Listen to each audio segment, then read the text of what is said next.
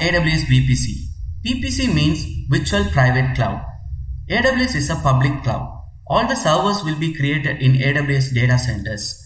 Imagine the first two servers are my I have created for my project. So we have to isolate them from the AWS cloud.